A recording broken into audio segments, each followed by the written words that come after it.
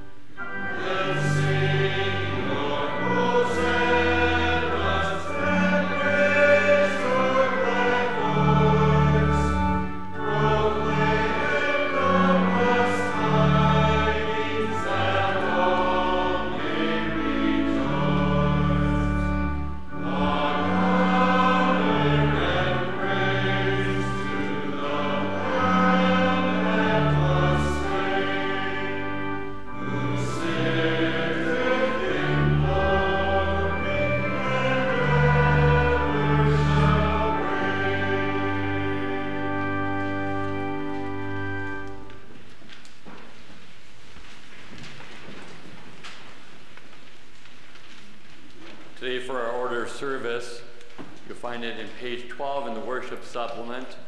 Due to space constraints, it's not in the bulletin. It's page 12 and also printed on the projector screen. We have come into the presence of God who created us to love and serve him as his dear children, but we have disobeyed him and deserve only his wrath and punishment. Therefore, let us confess our sins to him and plead for his mercy.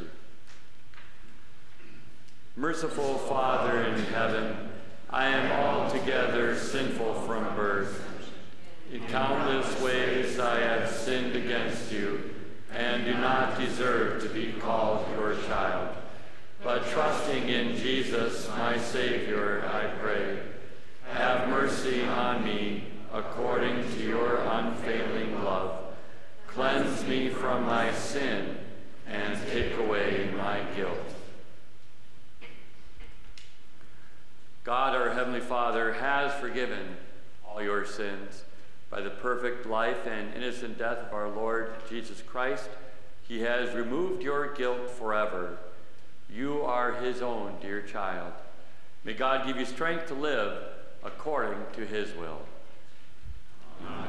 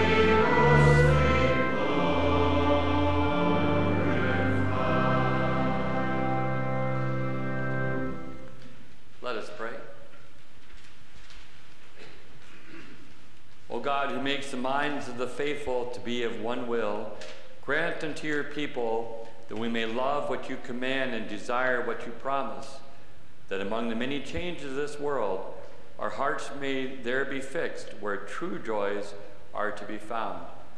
Through Jesus Christ our Lord, who lives and reigns with you and the Holy Spirit, one God, now and forever. Amen.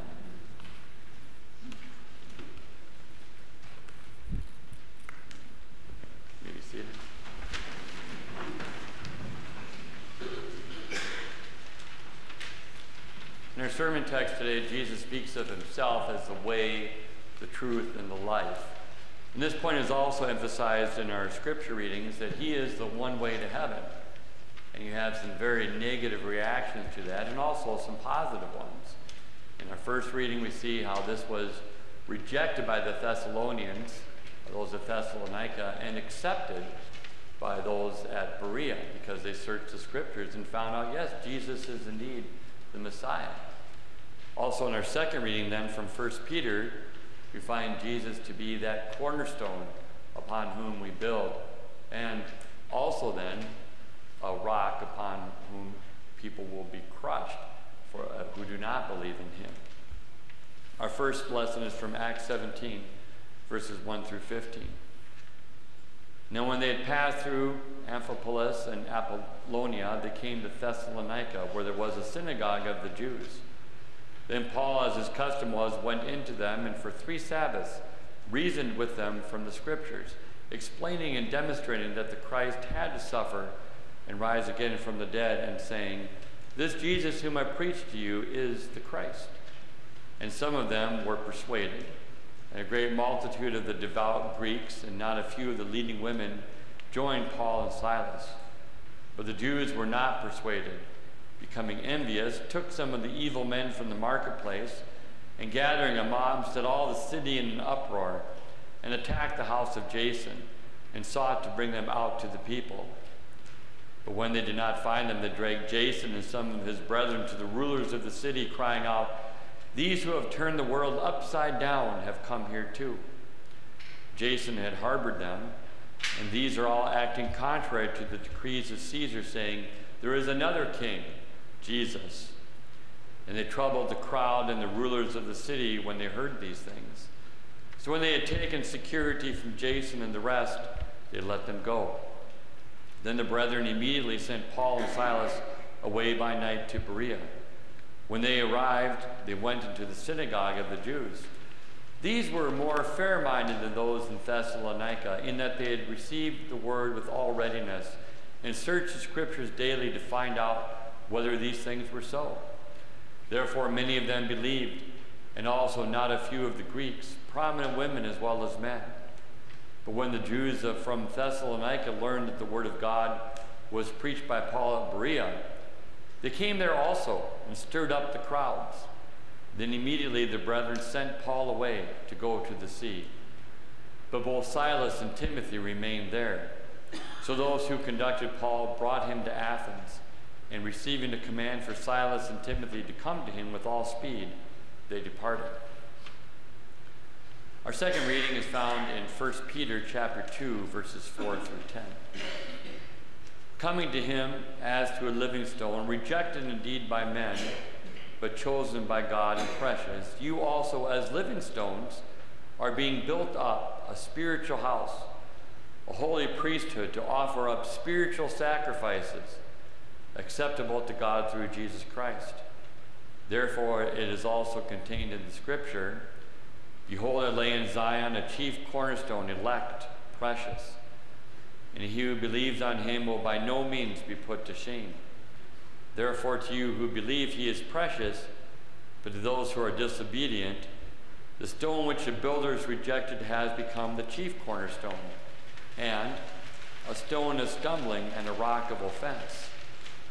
They stumble, being disobedient to the word to which they also were appointed. But you are a chosen generation, a royal priesthood, a holy nation, his own special people, that you may proclaim the praises of him who has called you out of darkness into his marvelous light, who once were not a people, but are now the people of God, who had not obtained mercy, but now have obtained mercy." Blessed are they who hear the word of God and keep it.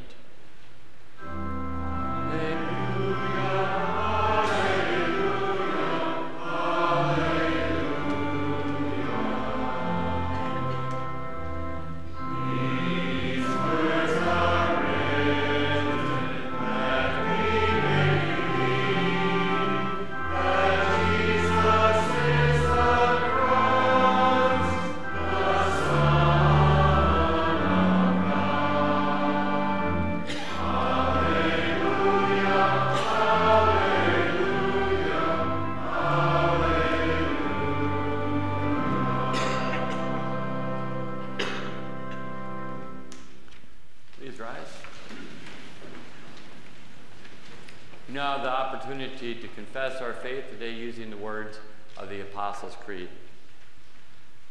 I believe in God the Father Almighty, maker of heaven and earth. I believe in Jesus Christ, his only Son, our Lord, who was conceived by the Holy Spirit, born of the Virgin Mary, suffered under Pontius Pilate, was crucified, died, and was buried. He descended into hell.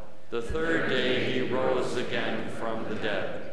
He ascended into heaven and is seated at the right hand of God the Father Almighty. From there he will come to judge the living and the dead. I believe in the Holy Spirit, the holy Christian Church, the communion of saints, the forgiveness of sins, the resurrection of the body, and the life everlasting. Amen.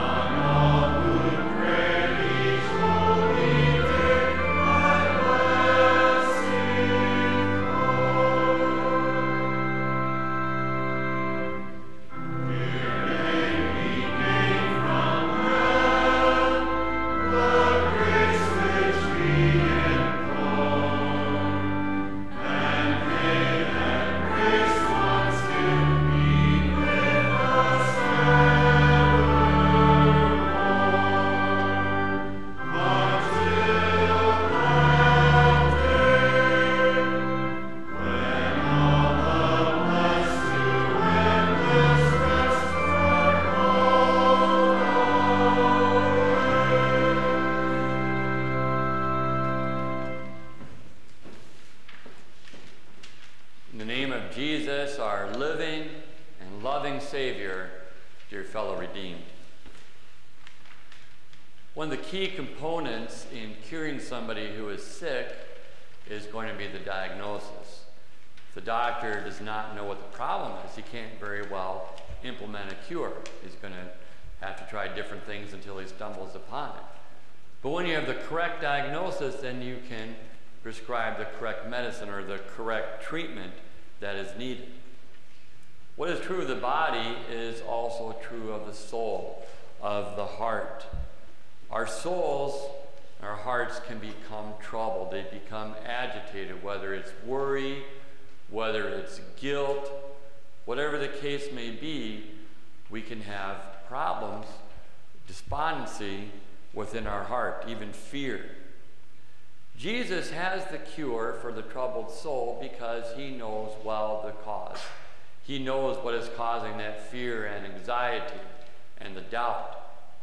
And so he provides with his words of hope the cure for a troubled heart. And even if your heart at the moment does not feel that troubled and that agitated, then he gives us these words as preemptive medicine. We find such words recorded in the Gospel according to John, chapter 14, verses 1 through 6. Let not your heart be troubled. You believe in God, believe also in me. In my Father's house are many mansions. If it were not so, I would have told you. I go to prepare a place for you.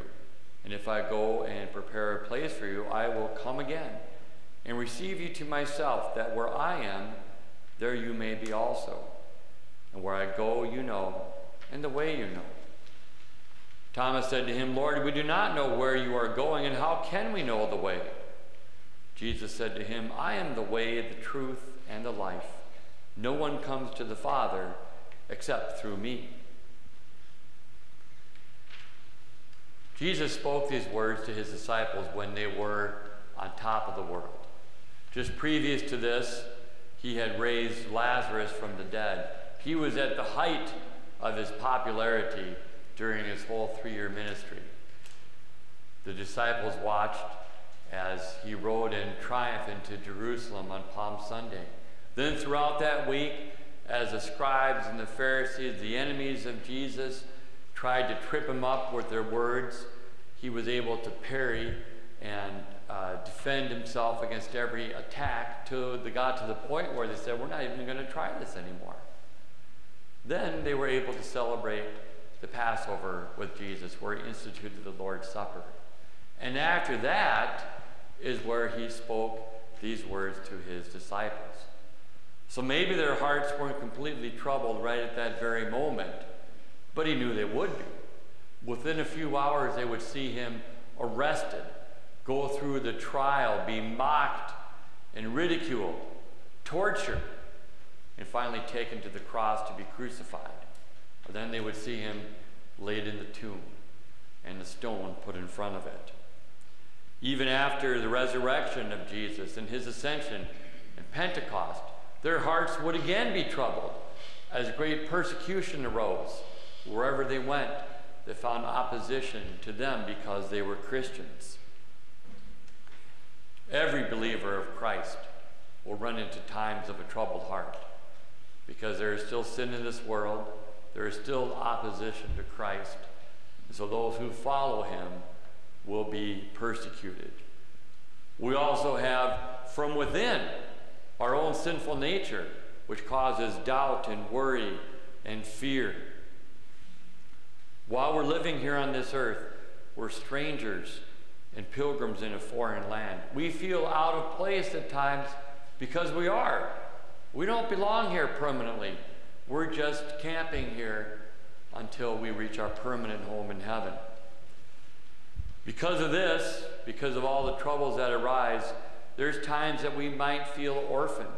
We might feel abandoned by our Savior when the going gets rough. And so if we incorrectly diagnose what is wrong with our heart and the troubles within, we will attempt to cure ourselves by following the strategies of this world, by trying to comfort ourselves with different assurances, by throwing ourselves into different pursuits in this world. And while they may temporarily or seemingly bring us up out of our despondency, it's only short-lived. The elation is only going to be temporary. There's never going to be satisfaction for those who derive comfort and consolation from this life. The cure for feeling troubled, or one of the cures that Jesus presents, is the fact that he is preparing a place in heaven for you. He directs our gaze to the future, to the permanent home that we have in heaven. He continues on in verse 1 after saying, not let your heart be troubled. You believe in God, believe also in me. So he directs our faith and our hope and our confidence to him alone. He emphasizes the fact that you are different because you are connected to him by faith. And your hope and your confidence is not in yourself, it's not in anybody or anything in this world, but rather by our belief in Jesus as the true Son of God, as the Messiah, that is proclaimed to us. This trust in God makes you realize that you have a great future, that he directs your gaze beyond the calendar, beyond earthly goals, to your true home in heaven. And he continues to boost up your confidence in verse 2. In my Father's house are many mansions. If it were not so, I would have told you. I go to prepare a place for you. The word mansions, you may have also seen translated as rooms. In my Father's house, there are many rooms. That seems a little bit different. That word's a little difficult for us to translate, a little different than mansions. But the bottom line here is, if you can remember that there is a place for you, that you have a reservation for heaven set aside for you specifically. You have your own space there in which you can live forever. This makes clear the reason that you can be uncomfortable and troubled here on this earth, because you're not home.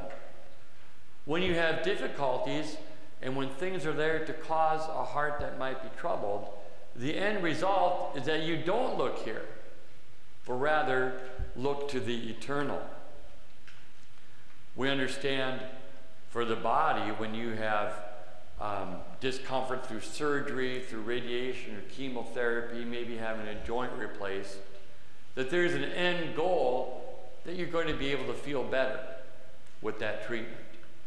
And so also Jesus allows persecution and troubles to come into your life, whatever the case may be, not just so you would have this troubled heart, but that would encourage you and lead you to look beyond this life to the goal of heaven.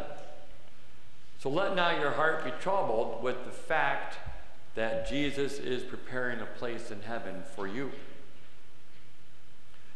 There are other times that our heart is troubled because we feel alone. We might think that Jesus has forgotten about us.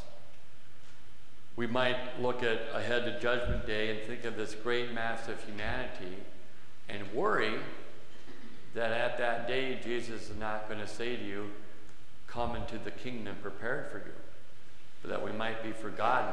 That maybe, in fact, we would end up with the unbelievers, that we would not have that assurance of going to heaven, but we would go to that place of outer darkness where there is weeping and gnashing of teeth.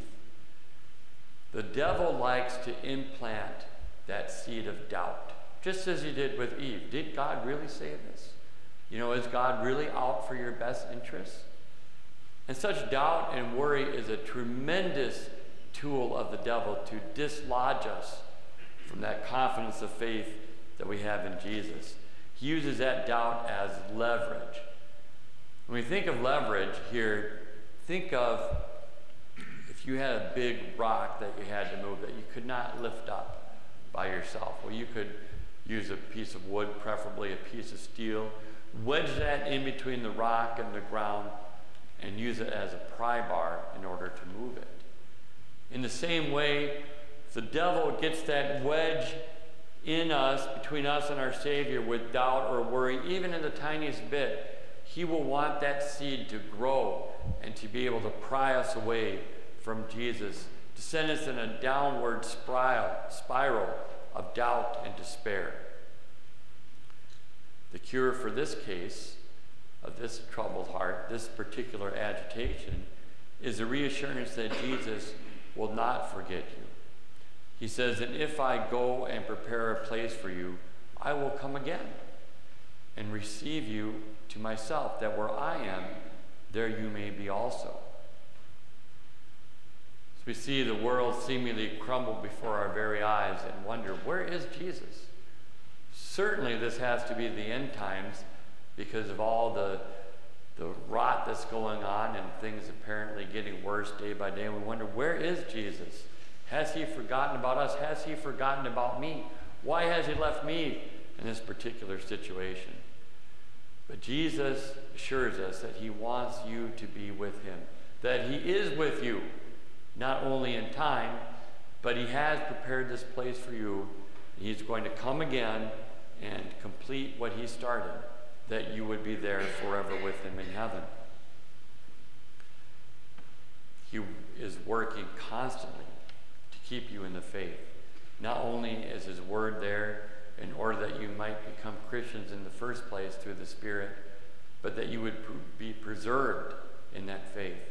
So everything that happens to you in your life, every road that he would lead you on, whether it's one that you want or not, is there in order to direct your attention to him, that to preserve you in the faith, that you would remember him. We do have that awful power to forget about him, but he promises that he will not forget about you. He knows you. He knows that you are his. He remembers you. He knows that the very number of hairs on your head. He knows your strengths and weaknesses, and he's working around the clock to see to it that you would remain in him, because he had made this promise that he will come back and receive you unto himself. He says that where I am, there you may be also. The key, the cure to a lonely and isolated heart is the promise of Jesus to take you to heaven. The heart can also be troubled when we feel lost. Listen to this dialogue between Jesus and Thomas. Jesus says in verse 4, "And where I go you know, and the way you know." Thomas said to him, "Lord, we do not know where you're going, and how can we know the way?" In a roundabout way, Thomas is asking the basic question that grips humanity. How do I go to heaven? How do I get to heaven? He's asking that thing when he's asking Jesus, how can we know the way? How can we know where you're going? How can we follow you? There's many answers to that question, but there's only one correct one. Some of the wrong answers you'll find in various religions. In Islam, that way to paradise is doing what Muhammad has prescribed, the different steps, and finding a quicker route by being a suicide bomber. In Hinduism, there is the idea of karma and reincarnation, and you keep on coming back and back in this life in different forms until you can finally get it right. But those who believe in those certain ways will never get to heaven. They'll never get to any kind of paradise without Jesus. Even in Christianity, the devil is working so that people will become lost by relying upon themselves. If they believe that there's Jesus plus my decision to embrace him, there's Jesus' work plus my work in order to find perfection. Those are dangerous detours to be on. And those detours are going to cause a troubled heart. Because if we need to rely on ourselves, even in a very tiny way, then there's going to be doubt. That sense of bravado is going to be false because it comes right down to it. If we have to rely upon ourselves, there's going to be doubt upon our salvation. Each one of us is too aware of our own imperfections. Jesus cures this particular troubled heart with these words: "I am the way, the truth, and the life. No one comes to the Father except through me." Some people might look at that verse and say, well, that's entirely unfair. That's very exclusive. How can Jesus even say such a thing? That sounds very unloving. However, for the Christian, this is great confidence because it shows the love of the Father. Yes, there's only one way to heaven. Yes, it's only through Jesus, but he's chosen to reveal this mystery, this one way to heaven. He's freely shown it to you. And he shows it in a way that reveals it's by grace. That yes, there's that way to heaven in Jesus, and it's free. That Jesus has done entirely the work necessary. He's paid the price. He's given you the admission ticket into paradise. He cures your troubled heart by showing that you are not lost. You are on the route to heaven when your confidence and your faith is in Jesus alone. It's inevitable because because of sin in this world, because of sin in your own heart, that you're going to become troubled. You're going to become agitated. Don't look inward for the cure. Don't look to earthly solutions for the cure. Look to Jesus, the way, the truth, and the life, and your heart will be cured. Amen. Please rise. And the peace of God, which surpasses all understanding, will keep your hearts and minds through faith in Christ Jesus. Amen.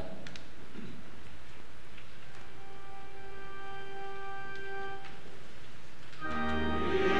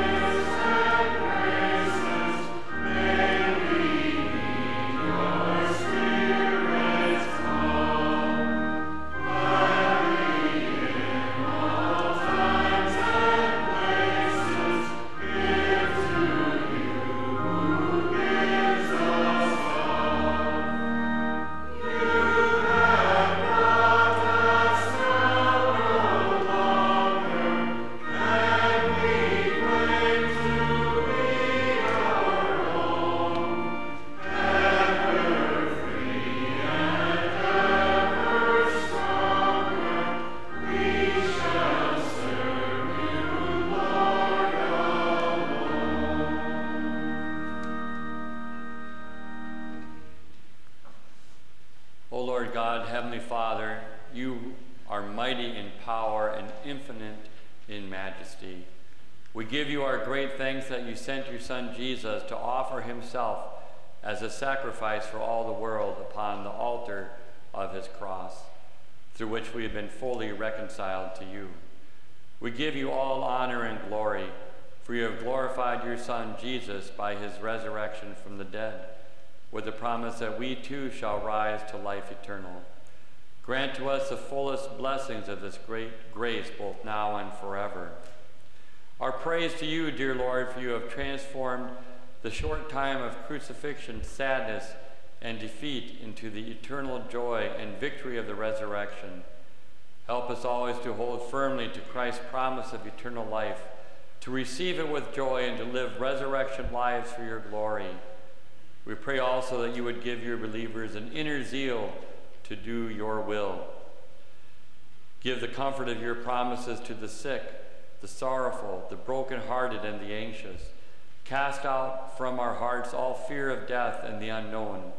Give us patience in every trial and trouble, and move our hearts to receive your many great blessings in love and gratitude. These things we ask in the glorious hope of an eternal day with you, and also in your name we join in praying. Our Father, who art in heaven, hallowed be thy name. Thy kingdom come, thy will be done on earth as it is in heaven. Give us this day our daily bread, and forgive us our trespasses, as we forgive those who trespass against us. And lead us not into temptation, but deliver us from evil. For thine is the kingdom, and the power, and the glory, forever and ever. Amen. Please rise. The Lord bless you and keep you. The Lord make his face shine upon you and be gracious to you. The Lord lift up his countenance upon you and give you peace. Amen. Continue with our final hymn.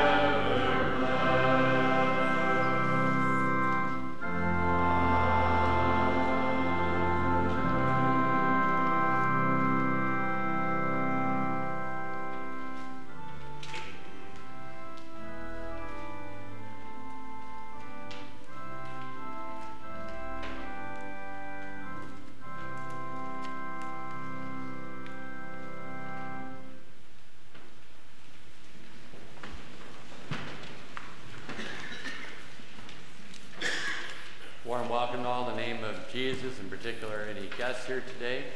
Hope you can return again and worship with us. A couple of calendar items that did not make it into the bulletin.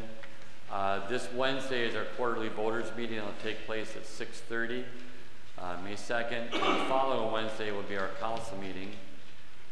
Following the service today, those who are interested in helping with Vacation Bible School are asked to meet in the fellowship hall. We're going to talk about a week that will work out as far as having it, and take a look at what help we have to do that. So we'll just congregate in there after the service. Seems like I'm missing something else. Is that all the announcements? Yes?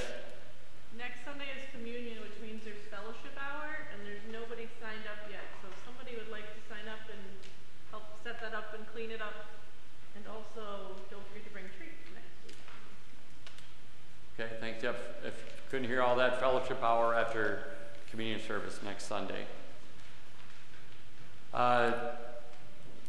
In the previous bulletin, there was Pastor Handel's contact information, the letter that he wrote, acknowledging that he accepted the call. He's back from vacation now, so if you have anything that you would like to tell him about our congregation or words of encouragement, you can contact him by phone or email on those addresses from the previous week's bulletin. Anything else? Yes? No? That's it. May God keep you in his grace throughout the week.